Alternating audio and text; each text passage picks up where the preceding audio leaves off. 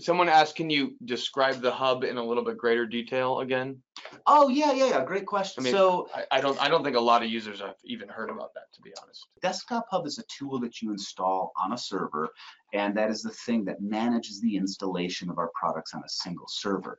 The Inedo Hub server is a server-based tool. So this is now another web application that will connect to other instances of our tool. So inside the hub, you'll represent all of your infrastructure, all of your users, and then sort of distribute that out to different applications.